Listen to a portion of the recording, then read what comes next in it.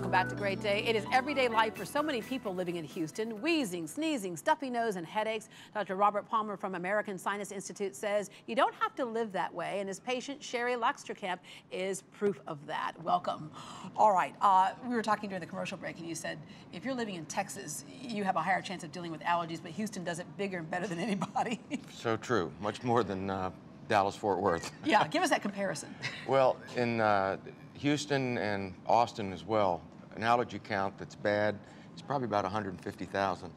I lived in Fort Worth, and when it was 12, they thought it was bad. Oh, wow. So it's quite a bit different. Yeah, and you felt every bit of it, didn't you? Oh, yes, for many years. Yeah, yes. And so for many years, what were you dealing with? I think sometimes people, if they don't suffer from this, don't understand how it definitely shuts you down. It does shut you down. Probably 20 plus years I was dealing with just not being able to breathe.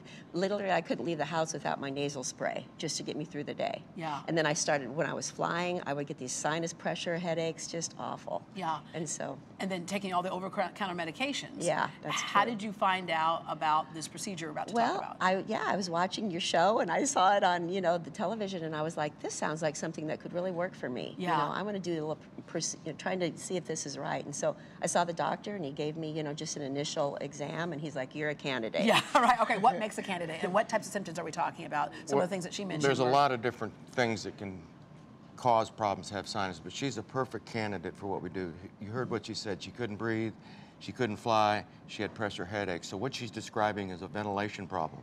She probably had sinus infections and didn't even know about it. But that's the point. Because as you said earlier, sometimes the sinus infections will clear themselves up, but you're miserable during the process. Exactly. So what we do is we reestablish ventilation. That cuts down on the negative pressure. You don't have the headaches. And then we shrink the mucosa in the nose so you can breathe, because when your mucosa is swollen, your sinuses get blocked. So it's a ventilation drainage problem. We did the balloon plasty on her and opened her nasal passage, and she's doing wonderful. Yeah. Now, there are a lot of folks who may have had a procedure several years ago where they remove the tissue in the bone and all that type of stuff, and it's a much more aggressive surgery, and so they're thinking they might not want to do that. This is new technology. This is a new procedure. Exactly. It's not surgery at all. It's a procedure. It's essentially just dilating the sinuses and not damaging them. That's the point. You can't damage the sinuses. They work by mucociliary flow, and when you go in surgically and cut things, you make that inefficient. Yeah. That causes problems, but that's not what you're doing right here. You're No, opening them up. We're opening them up. So once they're opened up, is that for good? I hope so. Yeah, but, right. I mean, let's put it this way. It should be. Now, if somebody has bad allergies, I can't change their allergies with this procedure. I make people who have allergies live with them much better with this procedure. Because things are flowing now. But if they do get into that congestion again, it can easily be done again. Yeah, all right. So you had the procedure done. I did. And when did you first notice that? Within 12 hours. Really? Oh yeah, I had no swelling, I had nothing, no bruising.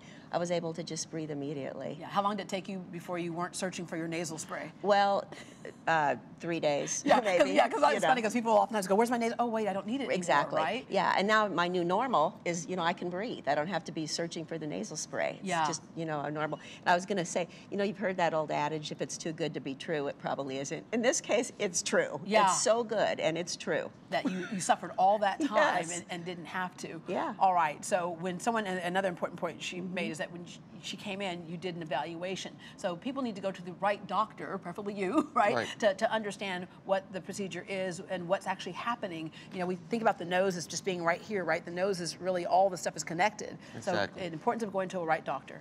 Exactly. You need to go to somebody who understands the sinuses and also understands balloon plasty. Yeah. And I did thousands of endoscopic sinus cases and got reasonable results, but what I found, the less I did, the better I got with that procedure. Yeah. But that procedure still damages the sinuses. This procedure does not. Yeah, so again, when you ask the doctor, this is the procedure you want, because a lot of times people say, oh yeah, we can fix it, or if it's medications, but medications don't get to the root of the problem, right? Exactly. They just deal with the symptoms. And so now she can breathe again and doesn't need her best friend anymore, that nasal spray. That's right, All right. Thank you very much. To make your appointment with the American Sinus Institute, call 713-BALLOON. That works out to be 713-225-5666, 713-225-5666. And for more information you can log on to americansinus.com.